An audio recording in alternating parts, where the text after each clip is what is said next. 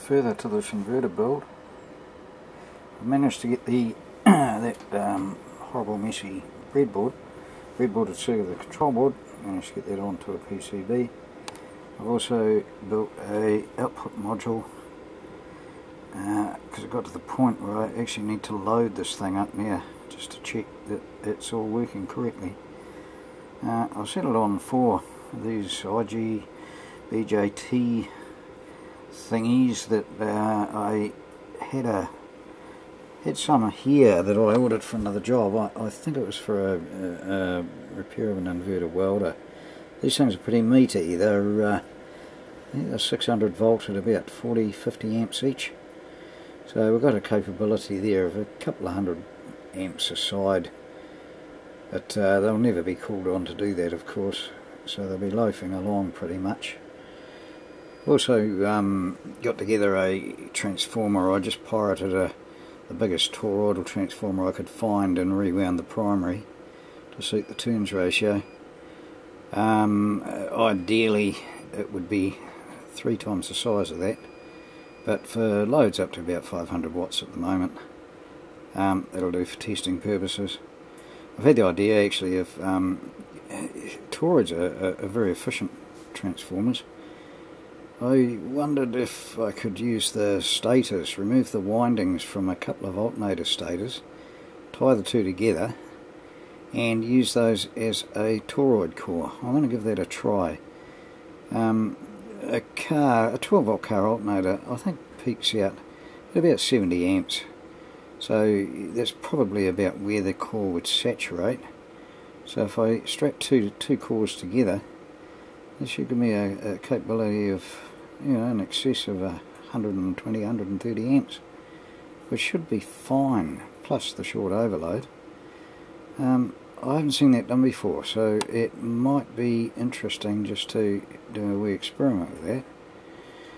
However, this one works. It's way too much inductance on the primary to get any more than probably about 300 watts out of this thing. I have it hooked up to a 100 watt light bulb just as a load. Yeah, and I haven't got the feedback circuit in yet. I've actually driven these. I'm still waiting for a couple of high-speed diodes, catch diodes, commutation diodes, flywheel diodes, call them what you like.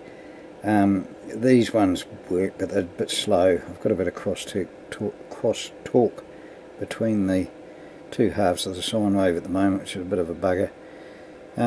I drove these things with a couple of power transistors, a PNP and NPN, just wired up as a Class B stage, so it's active pull up of the gates and an active pull down.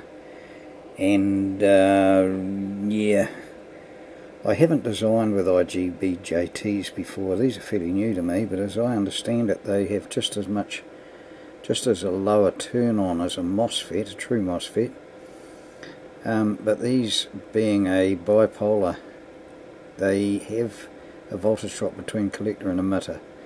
I think it'd be as much as 1 volt, but oddly enough, by what I've read, the actual turn on, fully turned on resistance is milliohms, just like a MOSFET. But I understand they're a hell of a lot more rugged than a MOSFET, which is really what I'm after. So I thought, well, I'll give these little buggers a try and see what they do. So I've still got the manual V-Sense control, but I'll fire this thing up and show you what I've got here. So by turning this pot, we can quite neatly bring up the load. It's probably a bit bright for the camera. I'll put a piece of paper over there so you don't get deafened by photons. And as you can see, you know, we can bring it right up, the brightness right up until the actual point where it thinks it's overloaded, so it'll just suddenly drop off.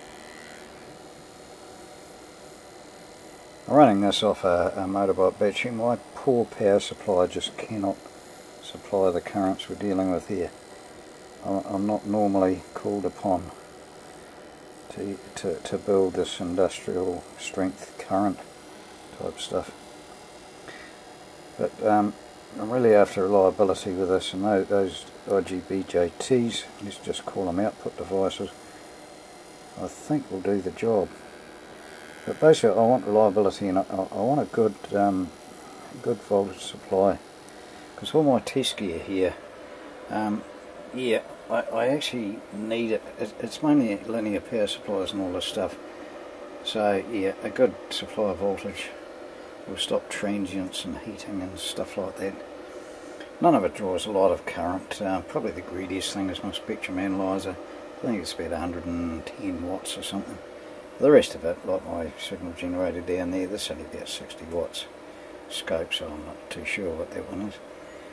But other than that, no, I just need good, clean, reliable power, and if there's any left over I could probably run the workshop lights with this as well, because basically it all just comes on together. But that V-Central actually has got 100% range from absolute zero, which is there, to all the way up to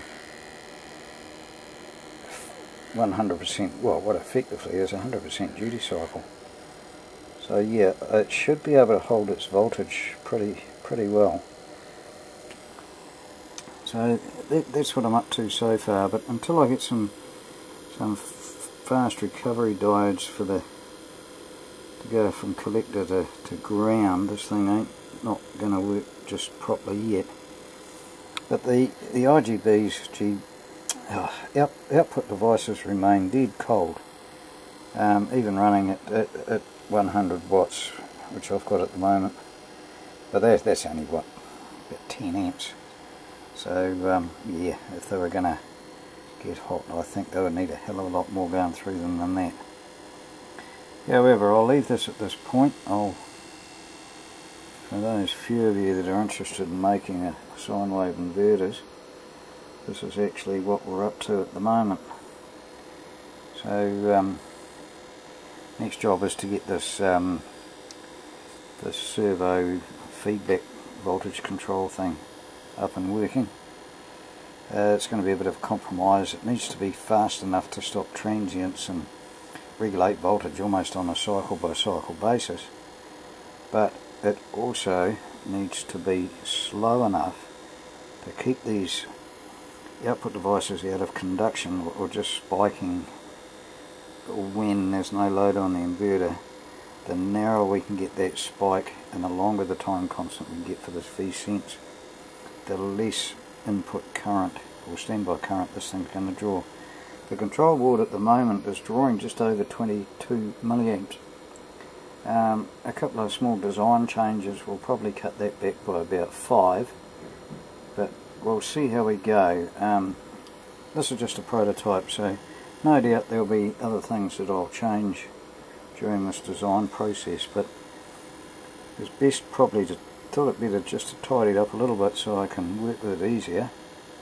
And there's always the chance of electrocuting yourself as well. So the less sort of wires you've got tangling around the place, the safer it is to work on. Okay.